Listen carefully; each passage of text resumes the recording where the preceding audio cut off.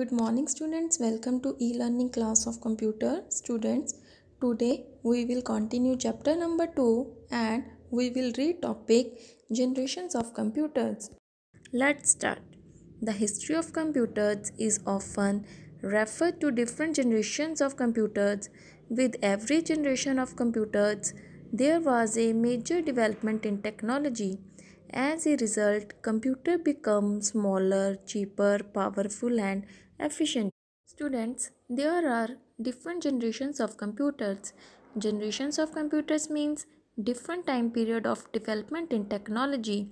As a result, in every generation, computer become smaller means small in size, cheaper means less expensive than previous generations.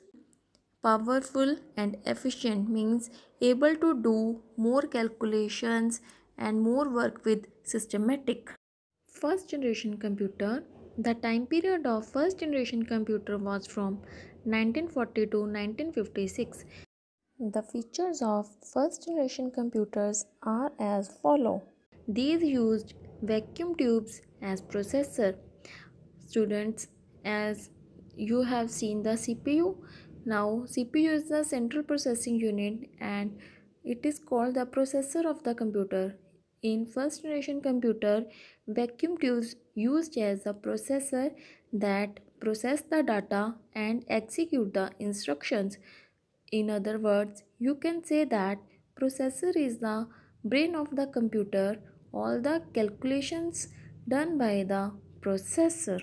Computers were of big size and it was difficult to handle them, means the size of the computers were too large in first generation, so that's why it was very difficult to handle them easily. They consumed a lot of electricity and generated a lot of heat. Students, as in the first generation computer, vacuum tubes used as a processor. Vacuum tubes like electric bulb, so they consumed lot of electricity and produced lot of heat. These computers were extremely slow and quite expensive to operate. Some examples of first generation computer are as follows. Mark 1.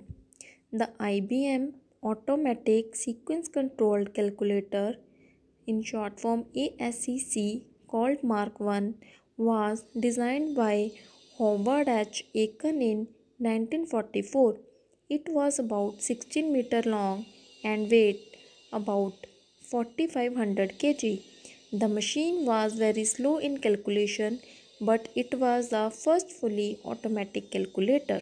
Students, Mark 1 was the first automatic calculator designed by Howard and Aiken in 1944. It was the first operating machine that could execute long computations. Students, Mark 1 was a general purpose electromechanical computer that was used in the war effort during the last part of the World War II. ENIAC. ENIAC stands for Electronic Numerical Integrator and Computer. It was the first electronic general purpose computer. ENIAC was developed by John Presper Eckert, John Mauchly, and their team associates for the Army of the United States in 1946. Some of the features of ENIAC are given below. It could perform 5000 addition or subtraction, about 385 multiplications or 40 division in 1 second. It consists of 17,468 vacuum tubes, or you can say that it was made up of 17,468 processors.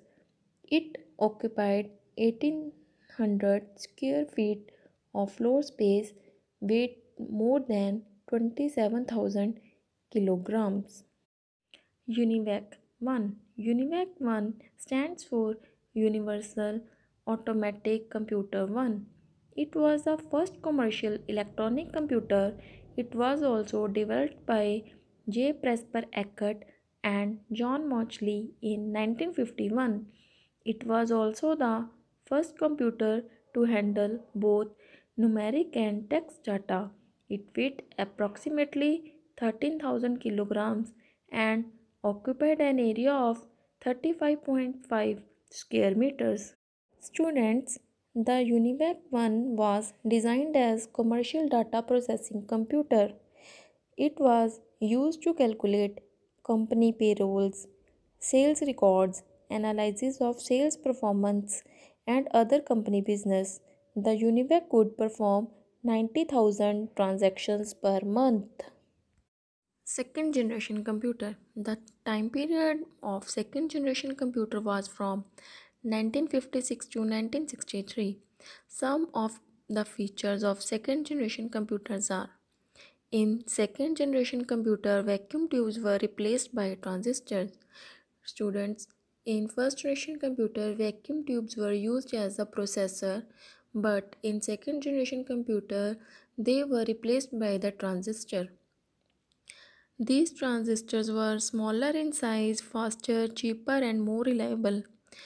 Means the size of the transistors were smaller than the vacuum tubes, but they were faster and cheaper than the vacuum tubes. They consumed less electricity and generated less heat as compared to the first generation computers. High level languages that developed during second generation computers were COBOL and BASIC. Example of second generation computers are IBM 700 and IBM 1401. Third generation computer was from 1964 to 1971. Some of the features of the third generation computers are: in third generation computers, transistors were replaced by integrated circuits. Students, as earlier we have read that there was a major development in technology with every generation of computers. So, in third generation computers, technology was replaced by integrated circuits. These computers were smaller, cheaper, and consumes less electricity than the second generation of computers. Programming was done in high level language.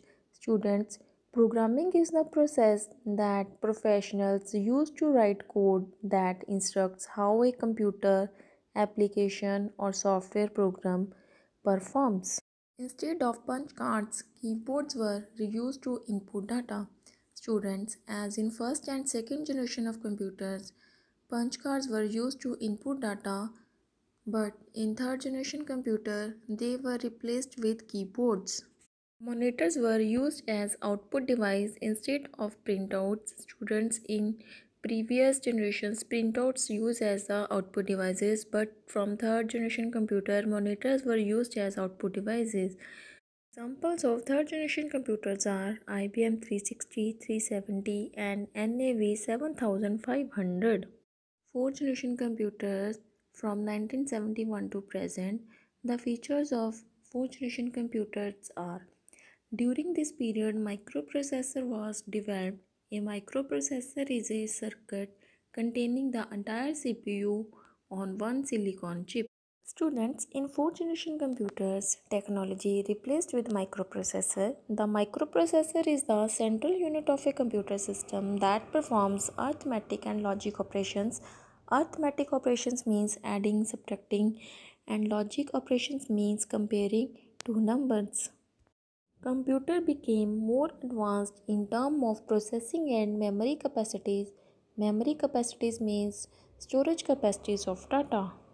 The use of internet, mouse, and many other handheld devices like smartphones, tablets, iPad, etc. are some advancements seen in this generation. The use of microprocessors resulted in decreased size and increased efficiency. They can be linked together to share storage capacity, space, data, etc. Examples are modern day PCs, laptops, palm tops. Fifth generation computers from 1989 to future. Fifth generation computers are in developmental stage, which is based on the artificial intelligence. The features of fifth generation computers are: the fifth generation computers will use ultra large scale integrated chips. They will have artificial intelligence. Students, artificial intelligence is the ability of computer or robot controlled by a computer to do tasks that are usually done by humans. They will be able to recognize image and graphs. Fifth generation computer aims to be able to solve highly complex problems including decision making, logical reasoning. They will be able to use more than one CPU for faster processing speed. Fifth generation computers are intended to work with natural language. Students in previous generations, computer understands only machine language, high level language, but in fifth generation computers, they are intended to work with the natural language. Natural language means human language. Examples are Cray CS300, Cray 1, Param, Anurag, and Titan. Thank you and have a nice day.